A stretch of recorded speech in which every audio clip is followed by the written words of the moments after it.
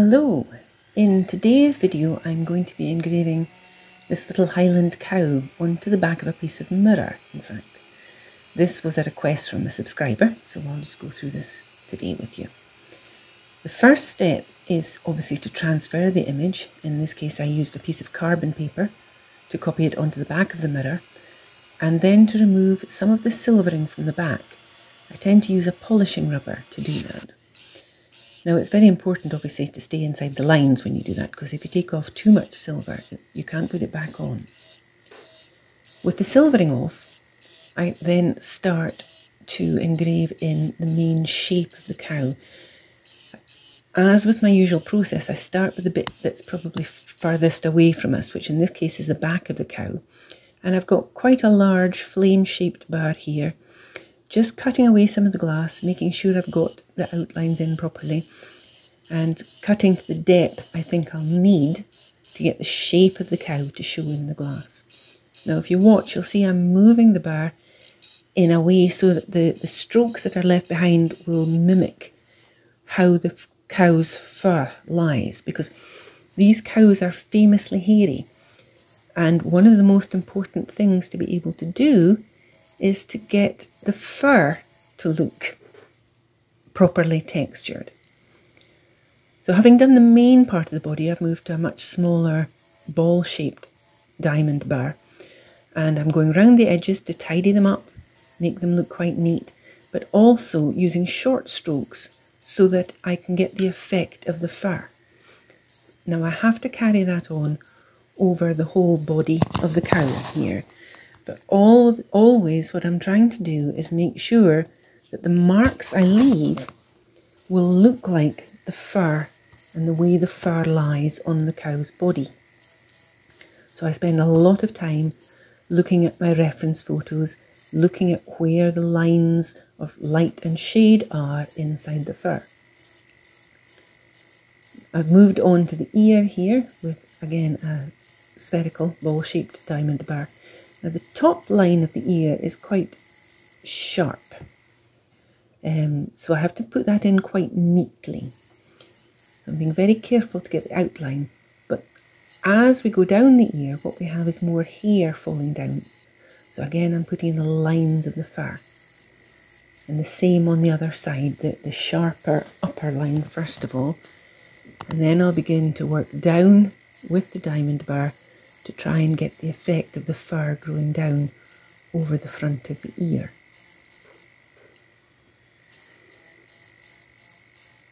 Now I said these cows are famously hairy and of course usually also red now, although they weren't always in the past. They used to be different colours, dark colours, black, and loads of different colours, but the story goes that Queen Victoria remarked to somebody once that she liked to see the red ones, so people tried to breed more of the red colour.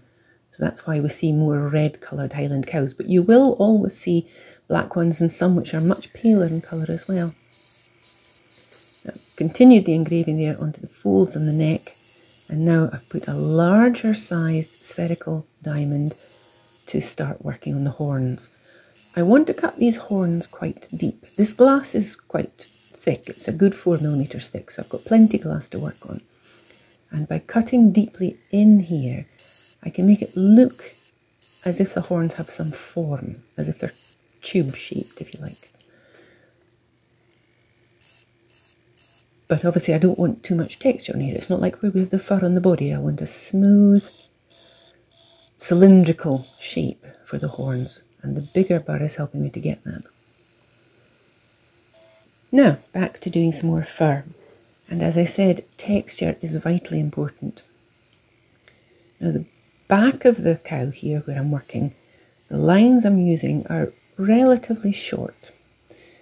If I look at my reference photo, you don't see the same detail in the fur back here. So I'm trying to get texture in, but without the great long locks of hair that we'll see at the front of the cow.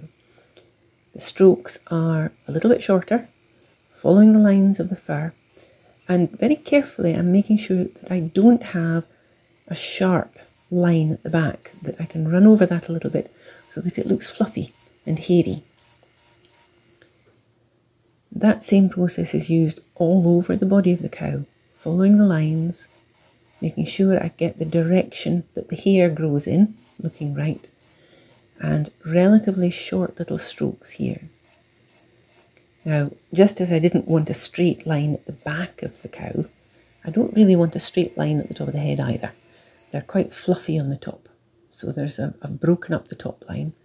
And then with that same bar, I'm starting to engrave the long locks of hair on the front of the cow's face. I think that's called the Dawson.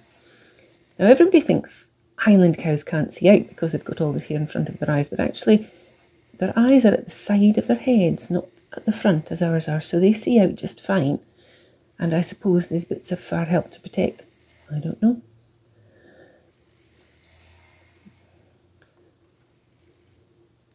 And this part, the Dawson on the cow, is where you see the most defined locks of hair.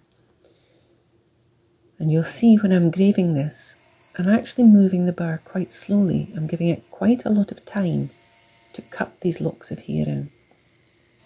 The reason I'm doing that is by giving it time, it can cut a little bit deeper.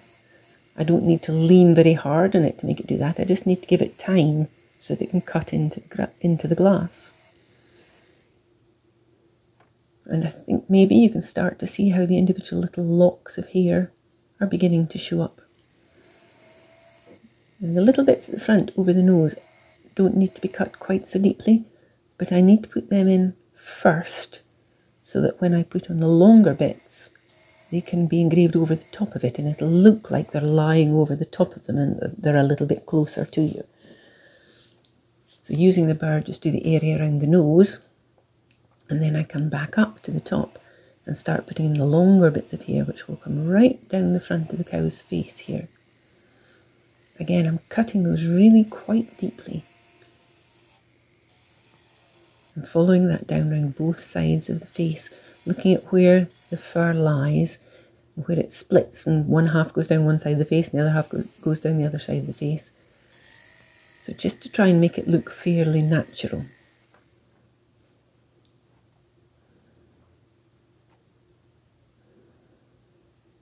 And having done that, I need to make sure I've got fur all the way down both sides of the face. And then what I'll need to do is come down and tidy up round about the little nose, making sure there's no blank parts and that I've got the right shape left behind for the nose. So with that done, what I've done, I've changed to a small green stone, turned off the water because I usually do these bits dry, and I'm beginning to fill in the area of the nose. The reason for the green stone is because it leaves me a slightly smoother finish. Now the skin on the cow's nose is actually quite, although it's dimpled, it's quite smooth. So the green stone should hopefully let me get that sort of texture in there. And I'm filling in round the nostrils, but I'm trying to leave the nostrils reasonably intact so that I can keep a dark area there. I know they look a little bit wonky now, but they won't by the time I'm finished, I promise you. This little green stone is quite tiny and is quite useful for this sort of job because often green stones are quite big and they're not so useful when you're trying to get into the detail. And I also need to use the same stone to get the little chin underneath the little lip there. Again, the little stone's useful for that. And changing to a white Arkansas stone, I can engrave slightly the actual nostrils, the bit that I'm going to want to be dark. I don't want to leave a bit that's not engraved. I want it to look as if it's been engraved, but using the white Arkansas stone gives a very smooth finish, and when I go back and polish over that, it'll leave quite a dark area, so that it looks like there's the space for the nostril. This is an old blue polishing rubber. The reason it's this peculiar shape is I was using it to polish something else and it's left me with quite a sharp edge on it. And it's actually quite useful for this one because it gives me an edge I can work with.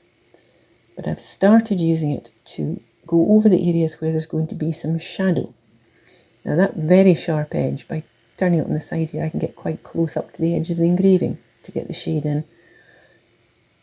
as I said at the start, you want to be really careful that you don't take away too much of the silver on the mirror. If you go over that edge, you can't really put it back. So very, very careful around the edges of the engraving with the polishing rubber.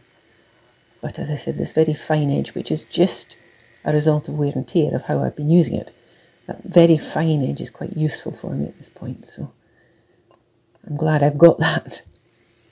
You can see how I have to come right up to the edge to get the shade at the front legs here.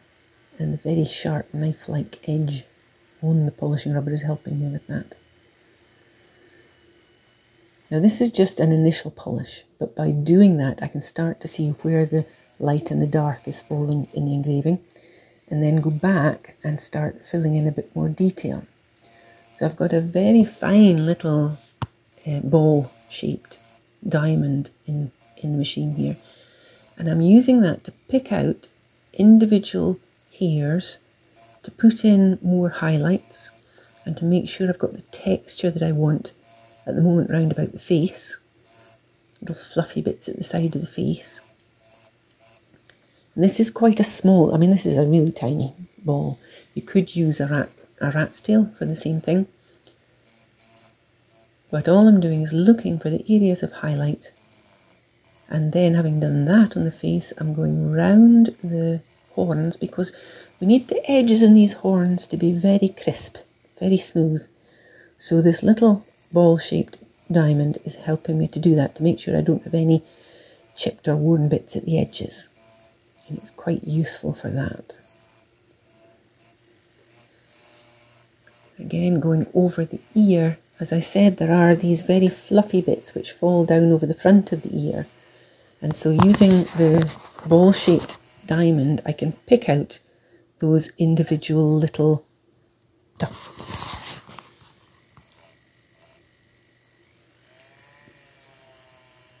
Now there are quite a lot of little areas of highlight around about the top of the head and the side of the face.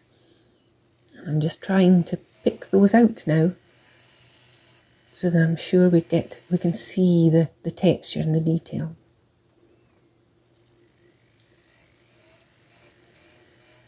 This is the bit of the process which probably takes the longest for me. Possibly because I focus too much on the detail. Maybe I should pay less attention to that, but I can't help myself. You know, everybody has their own style. This happens to be mine. Repeating that on the other side, picking out the individual little hairs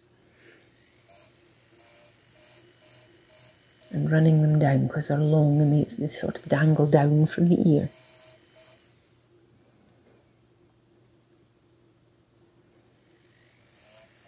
Obviously being very pernickety here and picking out some longer ones.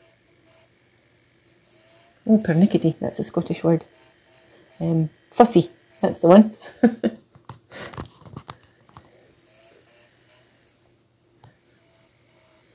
Now we have areas of highlight along the back as well, particularly along the top of the back and the top of these bones.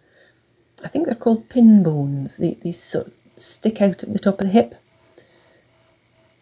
So I'm trying to get the highlight on there. But if you look again, you'll see I'm still following always the line that the fur grows in, and looking for areas of light and dark in the reference photo, so I can make it look as natural as I can.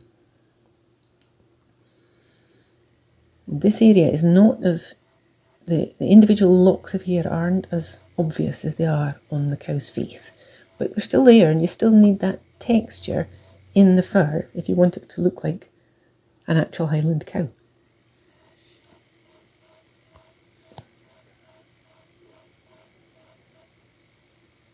I carry that process on right down the side there, looking at the lines of growth in the fur and picking out lighter areas. Moving on to the front, or I suppose it's the back of the front leg. Again, there's an area where I need more texture in the fur. At this point, I think I've moved to a rat's tail to give me the very finest lines. Now, you could use that all the way through, but sometimes I think it's helpful to use the spherical diamond. It gives a bit more kind of broader line, a bit more distinct line. but the rat's tail is letting me get the fur texture in at the back of that front leg there. And there's also some highlighting in the front, right on the front. And around about these little folds of skin that are at the front of the cow.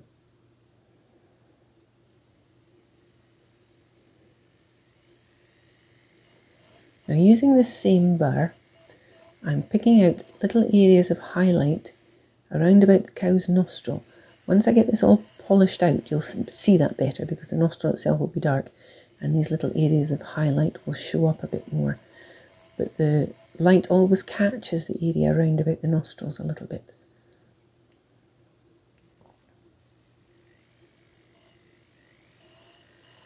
And down towards the front of the cow here we have some more longer locks of hair.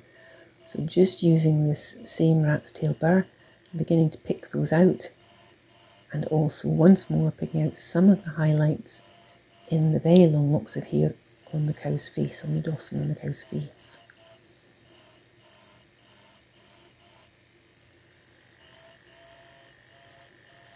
They really are very cute, these cows, but they're also absolutely huge. You would think they're quite friendly mostly, but I don't think I would want to do anything that would upset them because they're huge. And they've got great big horns, so best to leave them in peace.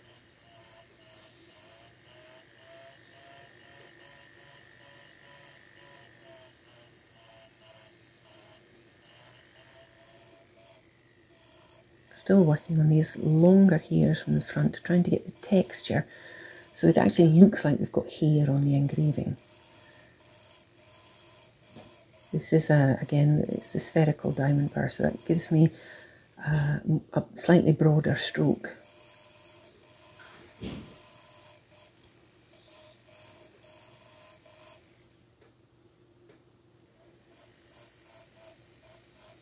And the last little bits of hair and fur on the back of the back legs there. Always pulling it out and over the outline because I don't want a very firm line at the back there. Now with most of that engraving done, I'm going to go over again and do some more polishing. This particular polishing rubber is quite a hard rubber, so it doesn't bend into the shapes that I've engraved out. What it tends to do is polish the little ridges of glass that are left between the engraved lines. So that's quite good for making the individual little strokes stand out better and helping the texture to show up. It sort of rides over the deeper troughs that the diamond burrs have cut into the glass, but polishes the bits that are left behind, if that makes sense. Now you'll see that maybe a bit better here when I turn it in. You can see how deeply I've cut some of these bits of hair, and this rubber isn't going to go into those cuts. It'll just polish the bits left out between them.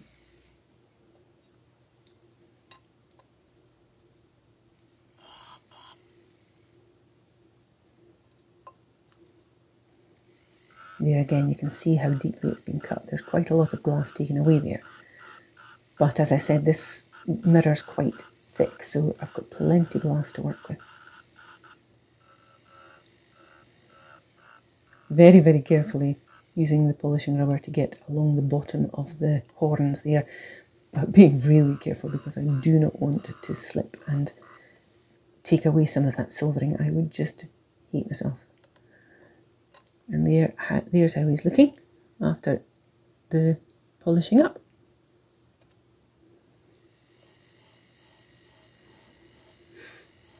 For me, whenever I'm doing something with fur, it's an iterative process. I will engrave a bit, then polish it to put in the shades, and then go back and engrave again to put the highlights back in, or to add more texture when I think more is needed. So I'm coming back here again with the little rat's tail burr, which is quite a fine one, and picking out individual hairs, making bits a little bit lighter if I think they need it. And now, having done all that, of course, our little cow needs somewhere to stand. This particular cow is standing in a field of long grass. And what I'm using here is it's actually a very old rat's tail burr, which I've flattened the point off several times now, but it seems to be working quite well for the grass here. And it's just long individual strokes wherever I think there would be a piece of grass. And that will hopefully give the cow a position, a place to stand. But it takes a little bit of time. You can't rush this. It has to be cut deeply enough that it comes over the top of the cow. And I've moved for this very last stage to a slightly finer rat's tail bar, just so that we can get little finer pieces of grass in, just to make it look, you know, as pretty as we can.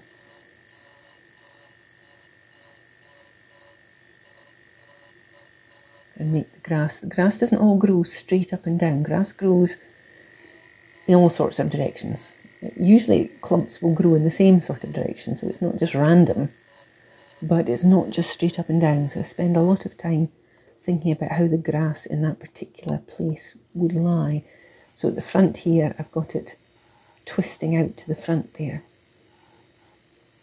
And I'm just sort of sharpening up the points of some of these little bits of grass to just give them a bit more definition.